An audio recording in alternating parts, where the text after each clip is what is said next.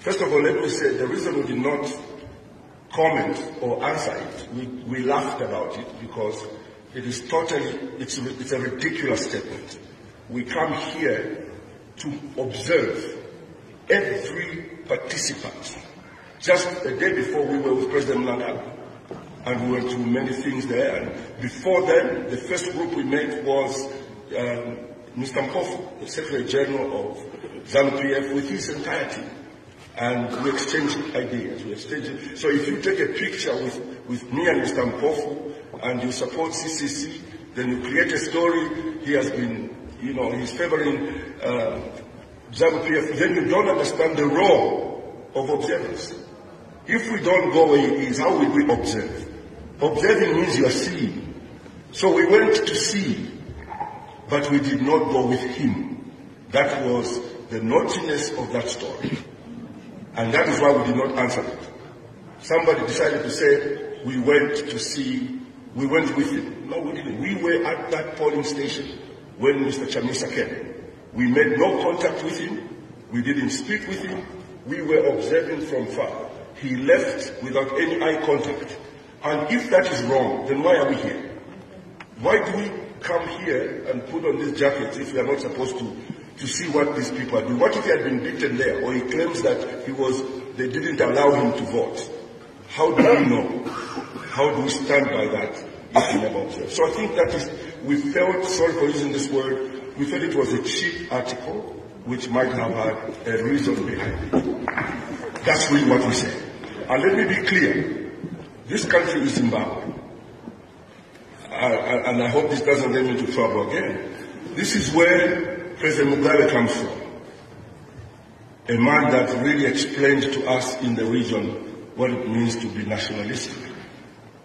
We don't do these elections, and we need to get that out of our minds. This thing going around that you are west or east.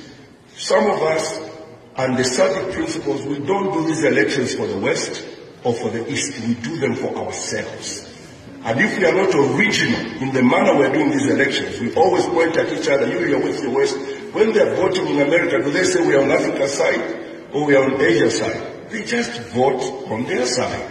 And so I think let's get away from that and concentrate on what is our interest as Africa, as Africans, and as we vote. Let's not always say we are doing it for this one or for that one. Let's do it for ourselves. I thought it was important for me to clear that.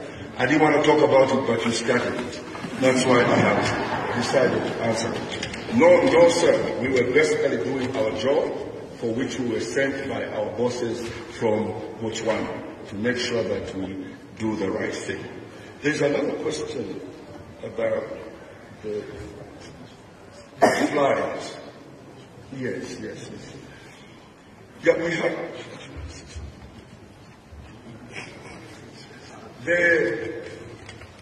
We saw the flyers. All we can say ourselves is that it's unfortunate. We've taken note of that, and we are anticipating or expecting, that Zimbabwe itself and the security wings must investigate and find out who is behind that, because I think that affects the electoral process. Some people pick it up, read it, and believe the message that was there, and they don't go and vote. And that is really interfering with the electoral process. So we are demanding that the security wings of Zimbabwe must investigate and find out who is responsible for that, and take them to task. And, if that in any way would have affected the election, I think that is too early to tell. I think let's just say that we have condemned that, and I think it's a desperate move, but we saw ever do it. I think I'm done for the